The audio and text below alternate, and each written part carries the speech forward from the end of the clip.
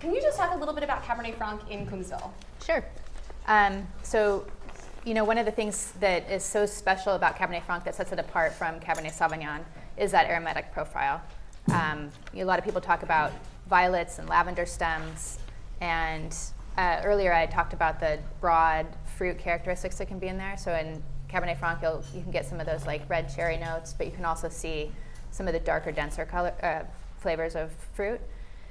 And so because of Coombsville being that cool influence and that sometimes long growing season, we end up being able to just accentuate all of those beautiful components that set Cabernet Franc apart from other Bordeaux varieties. So I think Coombsville has become uniquely perfect for Cabernet Franc for those reasons. And you know, kind of going back to the soils and all these things being really well drained, or not all the soils, but so many of the soils being really well drained, that's helping us with nice ripe characteristics in these red wines as well. So I can't wait to taste this one. Yeah, no, and hopefully you stuck your nose in the glass as soon as you took the spyglass off, because even if you didn't, it kind of like wafted up at you.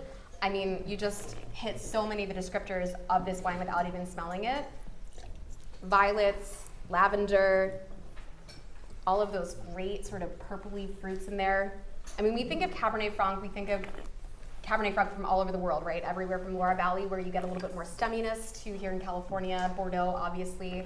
And we've seen a huge resurgence or surgence of Cabernet Franc in Napa Valley in particular. And I think it's super interesting that it seems to have found a home in Coombsville of all places, which is super fun. And Coombsville might be uniquely, might have that unique ability to do it in both styles, you know, both that really ripe style and the more herbaceous style. Yeah, and Andy, I know you're working with Cabernet Franc as well. Anything you want to add on that front? Well, I think everywhere in Napa is perfect for Cabernet Franc, because I just love Cabernet Franc, but it definitely lends itself to producing more of that herbaceous style, which I really like. I feel like a lot of California wines lack that sort of savory tone in the wine.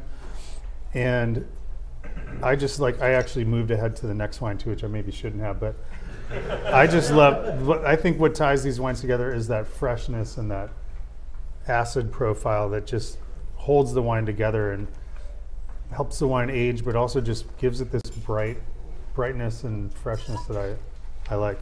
So it's not just the whites, I think the reds benefit from that too.